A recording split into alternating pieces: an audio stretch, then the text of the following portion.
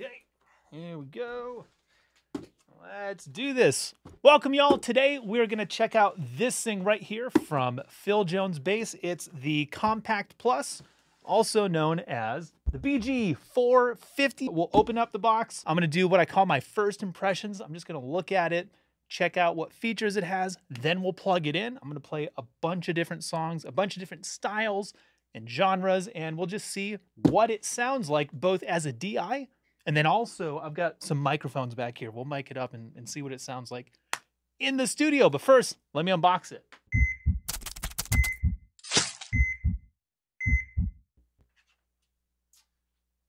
This right here. Safety first, everyone. Oh, this valve is already open. Safety first, everyone. There we go. Okay. All right, so here's the top-down view. Comes looking like this. We got a power cable right here. Got some styrofoam up top. Very well packaged. Got a handle up here. You know, I'm gonna bring it down to the floor. I'm gonna bring it down to the floor over here. Finish it up. There we go. Go ahead and get all the plastic wrapping off. All right, sweet. So this right here is what we're looking at. We've got, let's see, 1, 2, 4 of these. I think these are 5-inch speakers. I'll double check in the manual, make sure. Up here on the top, what are we looking at? We've got bass, high bass, low mid, high mid, and treble. You know, let me zoom in on the camera a little bit here. Square that up. There we go. Okay, so 2 basses, 2 mids, and a top end, so a 5-band EQ. Mute switch, active and passive. We've got an input and effects send and return, along with a mix knob. I'm going to assume that's for the effects loop. We've got an aux in for plugging in probably headphones. Oh, sorry, headphones over here. The aux in would be for, like, I don't know, iPhone, some sort of backing tracks. So I'm going to guess, I don't know, maybe 40 pounds? 30, 40 pounds? It's not that bad. You can definitely catch it. It's not the end of the world. Very cool. On the back here, let's take a look at the connectivity real quick. On the back side, we've got a DI out, awesome, that is both pre and post EQ with a ground lift. That's awesome. We can also do a line in and line out. So if you want to plug in a synth bass or a keyboard or something else. Line out, I guess you would use that if you want to go into another amplifier. We've also got a extension speaker. I know that you can stack any of the other Phil Jones cabinets with these. They all have the same ohmage, I think. So the C2, I've got the 8 speakers over here, or the C4, whichever ones you've got. I know you can use the same speakers with all of them. So let's plug it in, see what it does.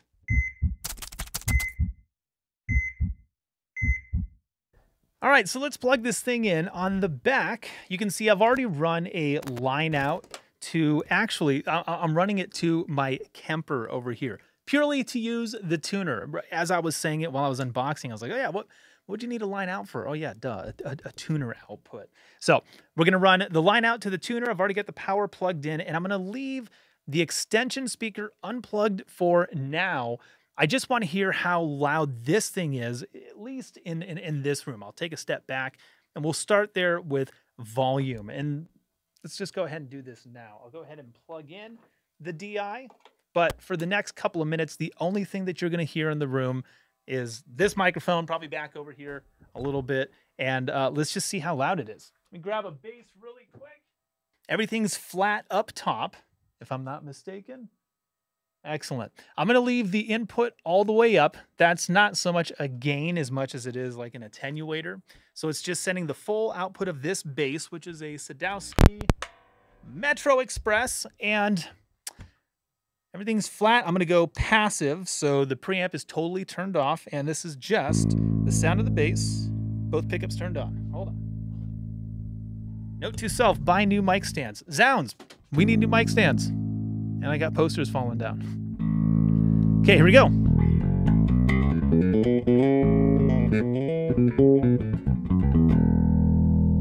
Okay, I can confirm the tuner out is working because my Kemper has signal right now, so that's a good sign.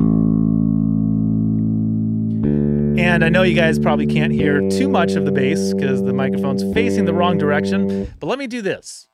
Let me just make sure. I just wanted to see if this light up here was clipping. If I go to passive. Okay, so let's pull this down a bit. A little bit more, maybe halfway. Yeah, a little bit more than that. Okay. Trying to find the sweet spot on this bass. So let me do this. I'm going to back up kind of around here. I'm going to face the mic this way. And let's do this. All right, let's crank this sucker.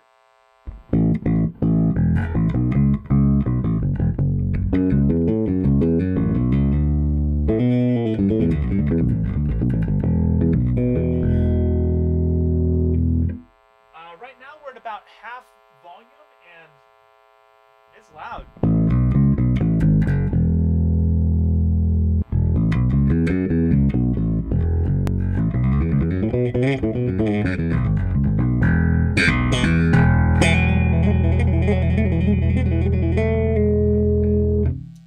Plenty loud. Let's go all the way up. All the way. All the way. Let me make sure. Alright, there we go. We're starting to crap out a little bit. Let me back it off.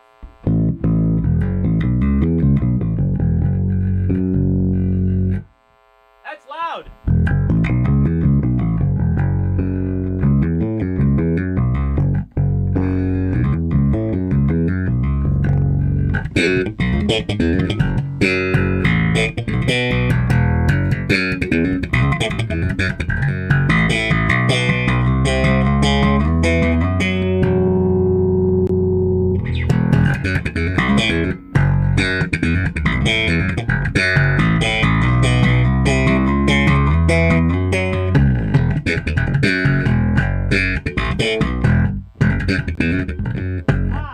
All right, let me do this. Let me jump over to this screen right here. And again, I know that I'm not miking it up yet. I'm testing the volume in the room. So let me do this. Let me scoop up some of the low end, get rid of those mids, mellow out the top end a little bit. This is probably pretty typical for like how I would play for most genres. Let me see how it reacts.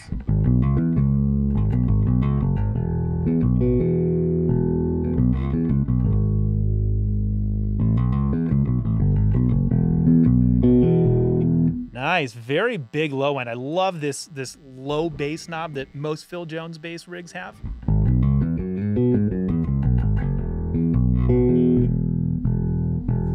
I'm really just trying to get a feel for how it's reacting in this room, and yo, it's massive. I'm probably 10 feet away right now.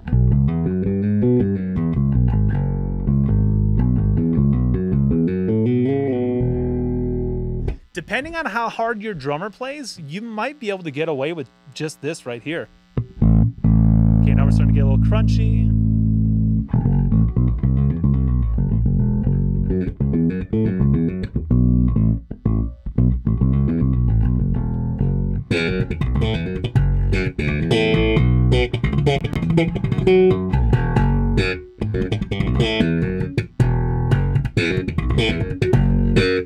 Even with the top end rolled down, that's got a lot of sizzle.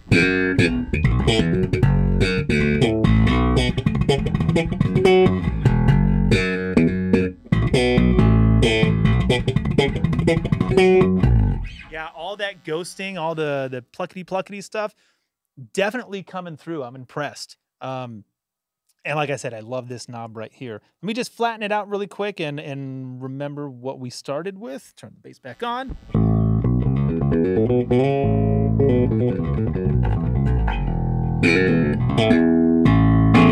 Impressive, man. This thing's got headroom, it's got power, and we can connect it to another cabinet, which I'm going to do in a second. But first, let's put a mic on this thing. Let's dial in some tones and see what kind of music we can play with it.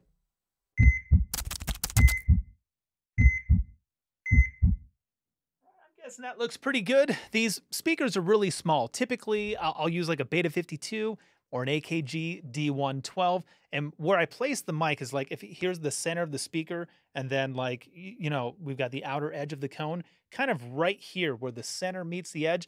That's where I like to put the mic. It gets a nice balance, plenty of boom, lots of punch. And then the more direct or the more woofy you need it, you can kind of move more to the center or more to the edge. These speakers are really small, right? Like it's only a couple of inches. I think 5. These are only 5-inch speakers. So, you know, the mic doesn't have as much wiggle room, but still it's similar placement to what I'm going for. Typically, let's pull up a song that we can actually play along to. Let me see. Is this going to work? Yes, it is. All right, so check this out. I've got a P bass pulled up. I'm going to jump over to this angle, actually. Here we go. Is this working?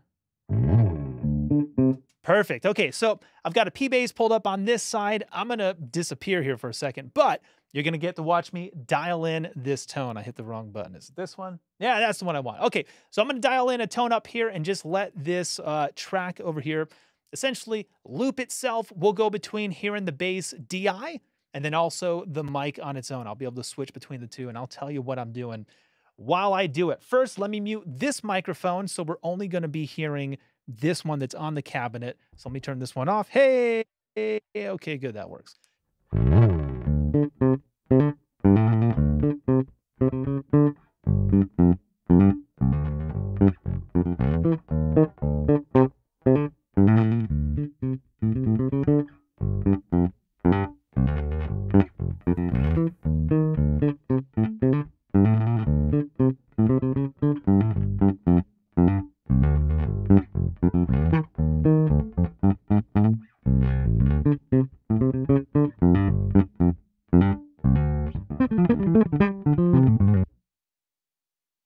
Honestly, I like it. It's pretty good.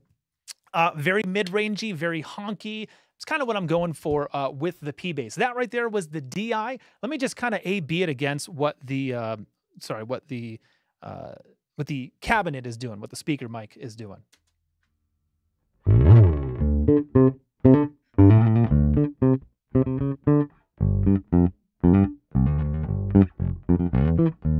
That's pretty cool. Let me go back and forth. I'm going to A/B between the two. I'll let you know which ones I'm doing. Check it out. I'm starting with the DI, and then I'll jump to the amp after a little bit.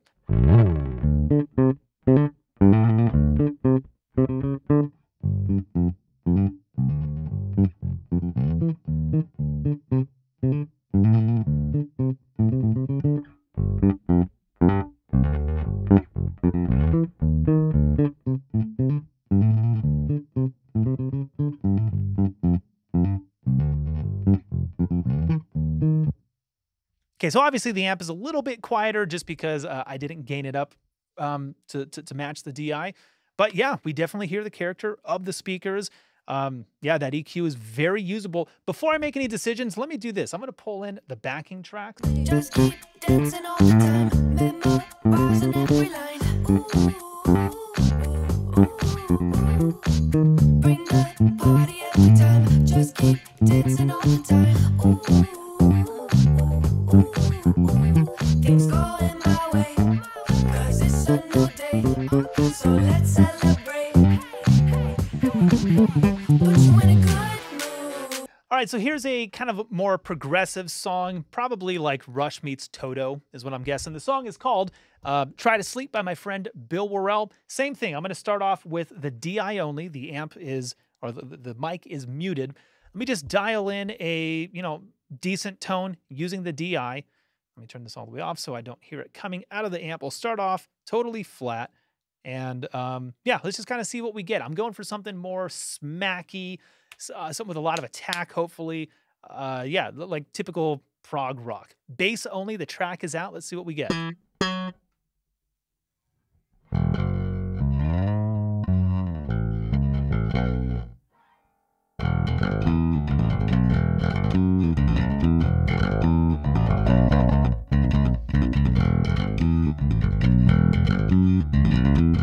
I like that.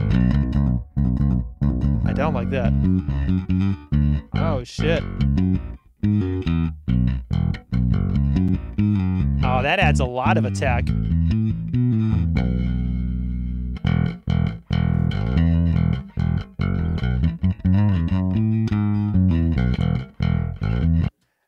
Cool. I really like what I'm getting out of this. Probably, since this is a rock song, we're probably going to use the mic. So I'm going to switch over the inputs now. I'm going to turn off this microphone. Let's see just how it sounds with the mix I currently have here. And if I have to change it, I will. But let's see what we're starting with.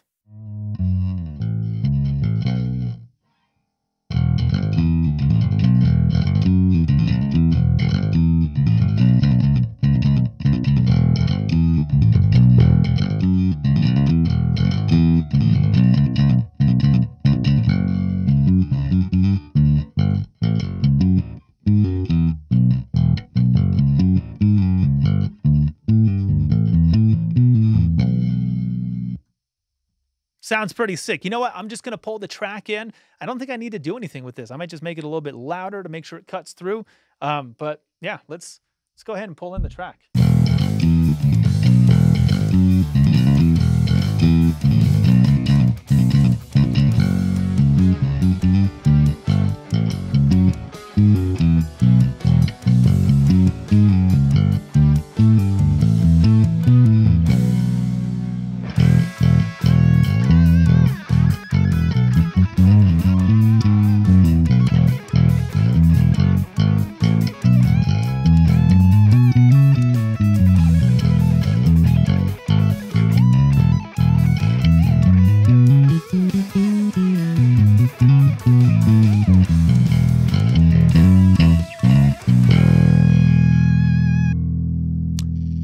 That song is called Try to Sleep by my friend Bill Worrell. It's an awesome tune. Whoops, no, stop playing music. What was I going to say? Obviously, you can see I don't have any tattoos in that video. That was filmed in Germany, in Weimar. I'm actually right down the street from Base the World and my friend Toman. I was there for Toman, hanging with my friend Tom from Torillo bases. Holy shit, that's a lot of T's. But anyways, yeah, that was back in 2019. I was over there. A lot of fun. Cool. Honestly, what I really liked was this knob right here. I'm sorry, this one. I'm looking at it the wrong side. The high mid, the top end definitely helped out too. But here's the thing. I play with a pretty mild or soft attack. I really don't smack the strings. So whenever I play rock music, I feel out of place because I'm trying to bring this boomy, full-bodied tone. And what you really want is some smack on that string. And I didn't play with a lot of it when I recorded this.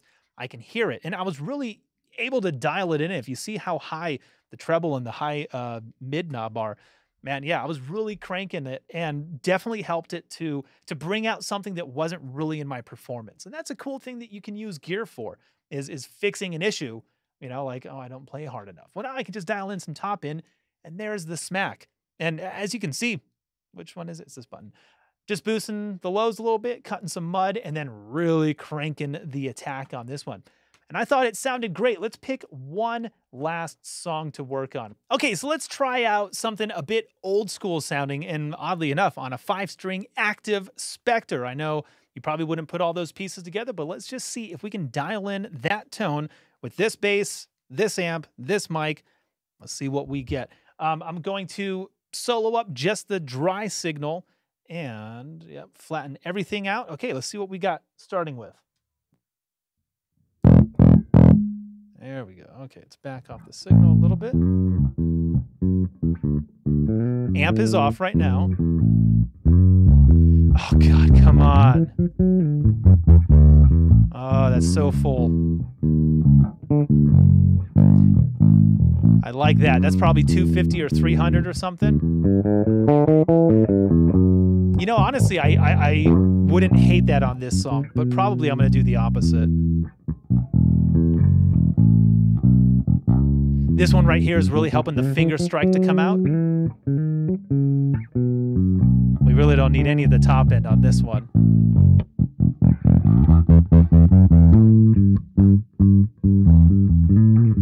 Not bad. I'm going to start it over from the beginning. Probably I'm going to go with the amp track on this one also. But let's just see where it starts from. I'm going to jump over to the amp right now.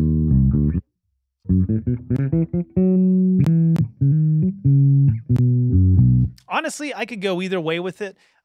Typically for old school, I like miking up a cabinet, and I don't know. even though like Jamerson and Jocko and all those guys, like, yeah, in the 60s and 70s, they were just going direct.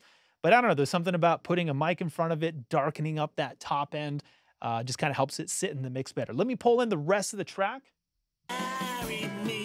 Sorry if this moment took too long, but I was stuck in my childish old way.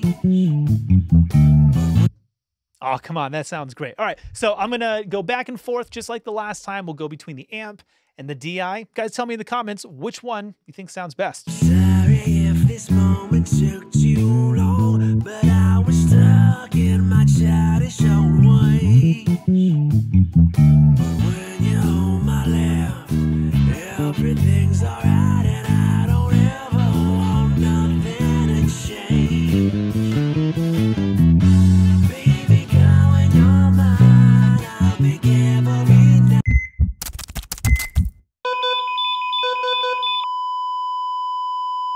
All right, now before I give my final thoughts on this rig, I want to test it at full blast. So check this out. Oh wait, no, that's the wrong angle. I've got two cabinets. This one down here, I believe, is the Phil Jones C8. So it's the same speakers that's inside this one, but instead of 4 of them, there's 8 of them. Both cabinets are receiving the full 500 watts. So I'm just gonna back away from the cabinet. I'm gonna turn it on full blast. I'm gonna leave all the last settings that we were just on for that old school song. And this mic right here, I'm just gonna kind of point it, I don't know, away from it so it doesn't overload. And we're not miking the cabinets because really I just want to test the volume in this room with this mighty micro rig, which comes up to about my hip. All right, I'm 5'7", I'm not that big, but pretty mighty. I'm gonna crank this to about 1/3 power. Let's see what we get.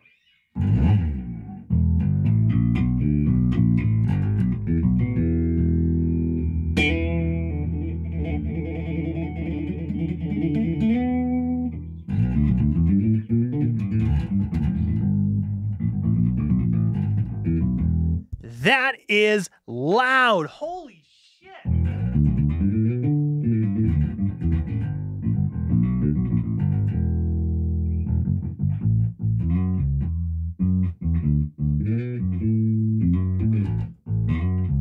Okay, that's at 1/3 power. Let's go like 70%. Here's 70% of the juice. Let's do it.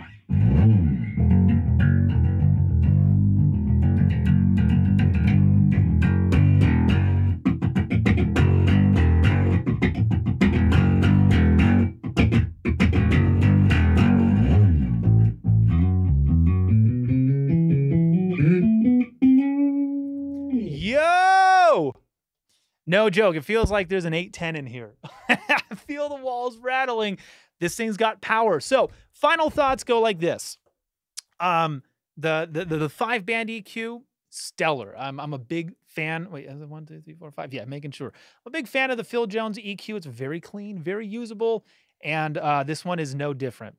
That bass knob, or the sub bass, whatever, the low bass knob, perfect for those frequencies. The next one over gets you that 300. That's the one that's going to get you pop out of like a cell phone mix or something like that. Scoop out those mids, dial in the attack. And again, I like a dark tone, but you can brighten it up if you're doing slap. And then combining it with any of these cabinets, holy hell, bro, it's loud. This would compete with the, right here, this rig, 100% would compete with a Rock Band, full slam and drum kit, and 2 guitar amps blasting. I have no doubts that this rig right here would compete on a full-blown rock stage. So very cool. Phil Jones, excellent job. Just guys, if you're interested in checking this thing out, there's a link in the description. Go check it out for yourself. I highly recommend you plug it in, take it to a practice room, take it to a gig. I think you'll be impressed. Thanks so much for watching. Appreciate y'all.